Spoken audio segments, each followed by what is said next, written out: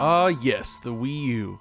It may not have succeeded commercially, but this system has certainly left behind quite a legacy, especially if you're a fan of platform games. And Donkey Kong Country Tropical Freeze is one of the best on the system. With its potent mix of tight controls, great level design, and a memorable David Wise soundtrack, it's one of the reasons I've continued to use my Wii U.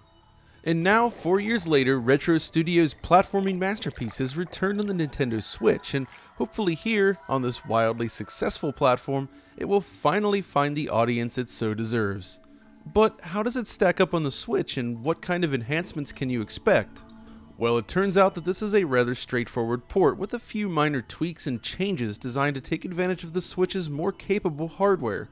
It's a more polished, streamlined experience all around. But first, to refresh your memory, on the Wii U, Tropical Freeze is a 720p game running at a rock-solid 60 frames per second with some pretty hefty loading times. In bringing the game to the Switch then, the resolution has been increased to a full 1920 by 1080, when played in docked mode at least. The visual design works well at 720p on the Wii U, but the bump up to 1080p allows smaller details to shine. Of course, it still might surprise you how subtle the jump from 720 to 1080p can appear in many scenes. Textures are certainly sharper on Switch, but the fixed perspective helps minimize image noise and aliasing on the Wii U. If you're watching this video on a smartphone, it may even be difficult to see any visible differences at all, so let's zoom in for a closer look.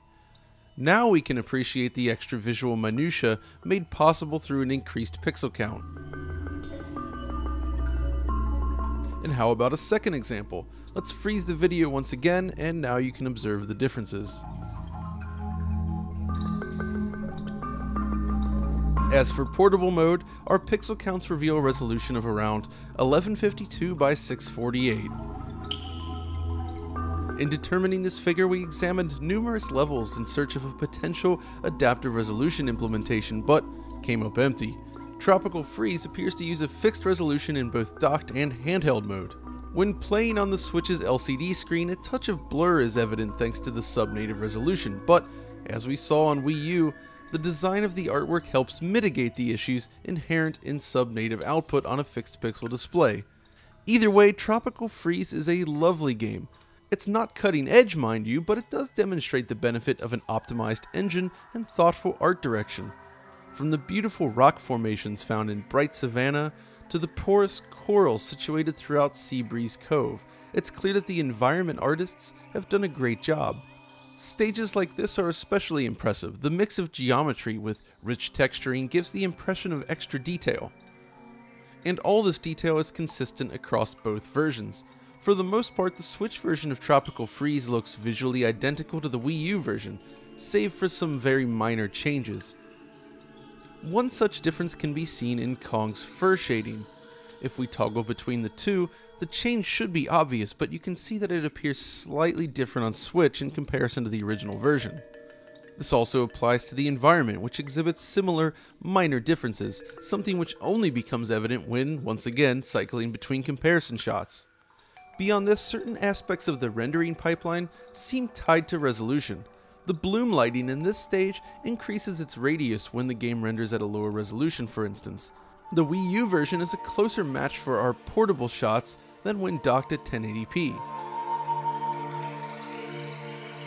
Aside from these minor visual tweaks and the increase in resolution, however, there really isn't much else in the way of visual enhancements. It's difficult to complain when the game looks this nice, however, and it certainly is miles beyond the last attempt at bringing Retro's Donkey Kong game to a portable Nintendo system. There is thankfully another major enhancement which is worth discussing: the loading times. The Wii U is not known for speedy loading times, and even Retro Studios' Magic Touch isn't enough to fully overcome these limitations. If we start each game from the respective system menu, the Wii U requires significantly more time to reach the game's main menu. Note that I'm using the disc version of Tropical Freeze on Wii U, and the digital download version can load slightly faster, though it still ultimately falls behind the Switch. Now, after you select your save file and begin the game, a startup sequence featuring beautifully animated clouds appears. On Switch, it takes roughly 11 seconds when installed to a microSD card. Over on Wii U though, the animation hitches and stutters as the system loads the world map, only arriving at its destination after nearly 40 seconds. Now, popping into an actual stage from the world map does prove faster on Wii U, but the Switch is still nearly twice as fast, making it a lot easier to pick up and play on Nintendo's newer machine. One other thing worth mentioning here though is that the Wii U can appear to load faster in some situations due to some clever programming. You see, our initial startup shows almost 40 seconds, but in another run we got this instead. So what's going on? Well, our best guess is that the game loads data in the background while sitting at the main menu. If you button through the options quickly, the loading screen will take longer. Thankfully, the Switch version is fast no matter how quickly you navigate the menu. So at this point then, we've established that Tropical Freeze delivers sharper visuals on the Switch, along with significantly faster loading times, but the game's defining technical trait is, and always has been, its blistering frame rate. Going back to its work on Metroid Prime, its sequels, and the first DKC returns, Retro Studio has always placed an emphasis on a smooth, 60 frames per second level of performance, and of course Tropical Freeze is no exception. Unsurprisingly then, when docked, the Switch has no issues powering through every single level in the game at the target frame rate.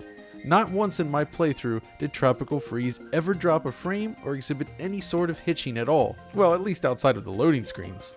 It's one of those rare games that manages to completely avoid slowdown of any sort. Of course, there's always that 0.1% chance that a dropped frame could crop up here or there, but I was unable to locate even a single missed update. It's a very stable game. And the same is true of its handheld performance. This is where the frame rate is even more critical, really. The 3DS port of DKC Returns with its 30 FPS frame rate was kind of a disappointment for me, so it's great to see its sequel perform so well in handheld mode, which you'd kind of expect when you consider the massive difference in hardware capabilities. Beyond the performance and visual elements, there are other aspects of a Switch release that some might find useful, so let's talk about them. Tropical Freeze requires just 6.6 gigabytes of space in your system if you purchase the digital version of the game, and the icon featured on Switch's home screen is suitably attractive, something I know certain users will be relieved about. Speaking of interface design, all text throughout the game appears to use vector fonts and thus scales appropriately to 1080p. These elements appear razor sharp whether played on a TV or on the Switch screen itself. The rest of the user interface graphics, however, appear somewhat softer in comparison when played in docked mode, though on the Switch screen itself, it does appear quite sharp since the screen is lower resolution. Beyond this, there is some new content included in the game at least, including the ability to play as Funky Kong, a mode which basically serves as an easy mode. It's a great addition for younger players that just want to enjoy the game or those that just want to relax. Thankfully, the main Donkey Kong mode retains the same difficulty as the Wii U version. Ultimately, while this is still very much the Wii U game, Tropical Freeze is as good as ever. The enhancements are welcome but not necessarily essential, yet the game is so good that it's worth replaying even if you've owned it in the past. It's also another example of how smart visual design and smooth performance can help a game age like fine wine. There are so many wonderful visual and audio elements throughout that still manage to impress. Little things like the way the music fades seamlessly between above ground tracks and underwater tracks.